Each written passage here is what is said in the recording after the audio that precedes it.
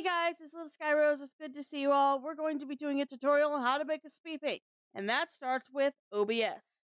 The other programs I'll be using in this video is Windows Movie Maker, which is completely free, which I will put the links down in the description if you do not have that installed on your PC already, because it should be installed with most store-bought Windows PCs. Okay, with that out of the way, welcome. So let's get this going. So the first thing before we even get into Windows Movie Maker is we need to set up OBS for our recording. This is pre-recording. So starting, open your settings. The first thing we're going to take a look at is your output.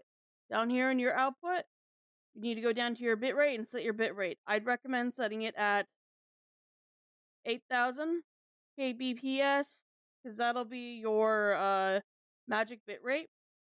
Don't forget to hit apply to apply it to Windows Movie Maker. I mean, OBS. Sorry.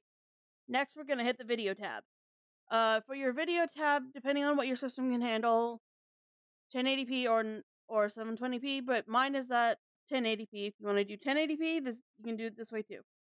So, your base canvas resolution needs to be what your width ratio is.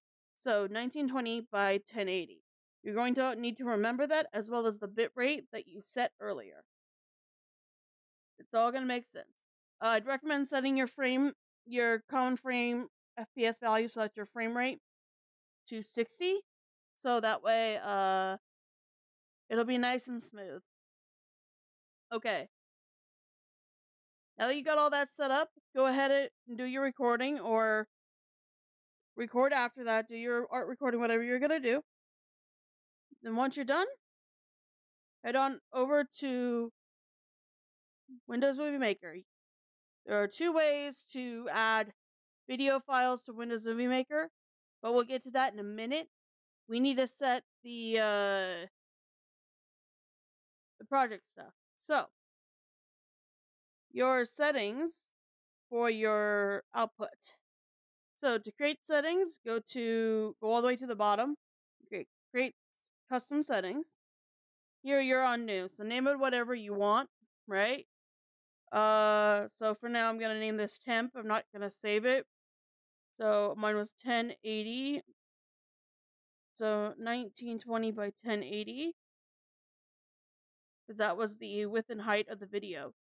Bitrate is that, and then I set my frame rate to 60.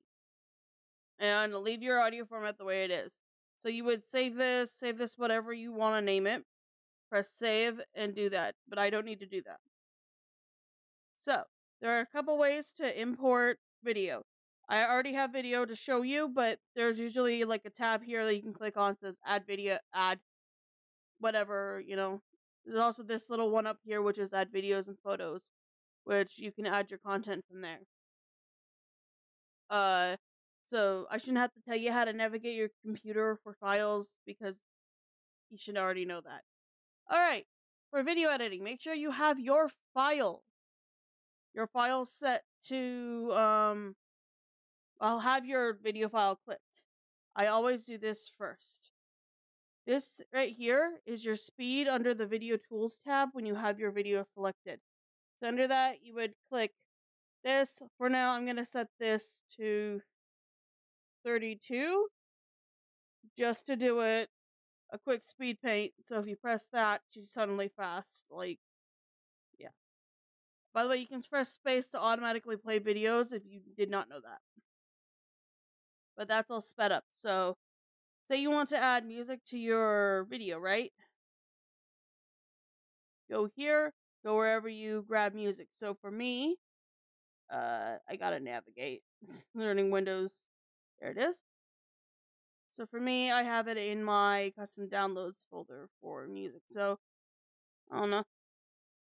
This music is, so we load in the music. Music shouldn't take long. So this is gonna be loud when I press play. Okay. Little note about Windows Movie Maker, I forgot to warn you, whenever you add a new sound, add sounds, or it'll automatically skyrocket to the amount of volume you already have going on your PC. So that's a little thing to keep in mind. If you have headphones with a volume knob on them, you're good to go. But yeah, so say after you've done all your editing, you have all your video footages, you cut it up to where you cut out all the little stops and stuff. So you want to save. So we go back up here, file save, click Tube 3, find wherever you're going to store this. For me, I keep my PC organized enough to where I have a videos folder, one with my YouTube name in it, and then kind of just name this as whatever. You know, whatever you want to do, we'll just randomly name it. And this will pop up. When this is done, your video is done. And, yeah, that's pretty much how you do it. Uploading to YouTube should be pretty fine, or whatever video platform you use. This is LittleSkyRose. Thank you for watching, and I hope this video helped you. Have a good morning, noon, or night. See you guys later.